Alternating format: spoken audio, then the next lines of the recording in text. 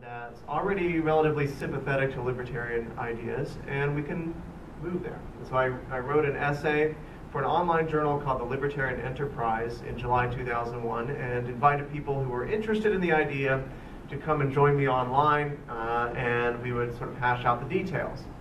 Not everything that I wrote about in that original essay made it into the final idea of the Free State Project.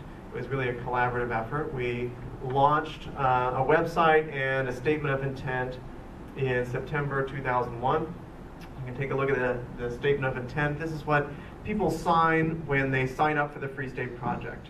I hereby state my solemn intent to move to the state of New Hampshire.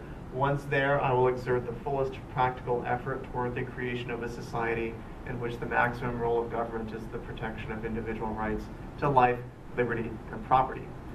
So what does this statement of intent mean? What is this philosophy where government's limited to protecting individuals' rights to life, liberty, and property? Well, you might notice that it sounds a little bit like the formulation from the Declaration of Independence, right? That all men are endowed with rights to life, liberty, and the pursuit of happiness. The formulation life, liberty, and property comes from John Locke, his second treatise of government, which was probably the most influential political text on the American founders.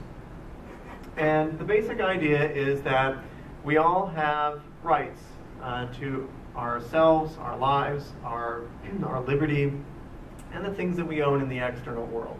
And it's wrong for other people to take away those rights. And that includes government. And so at most we want government to be limited to protecting those rights and not taking them away. So you might think of this as one libertarian political theorist, maybe the most significant political theorist of the 19th century, Herbert Spencer, called it the law of equal freedom.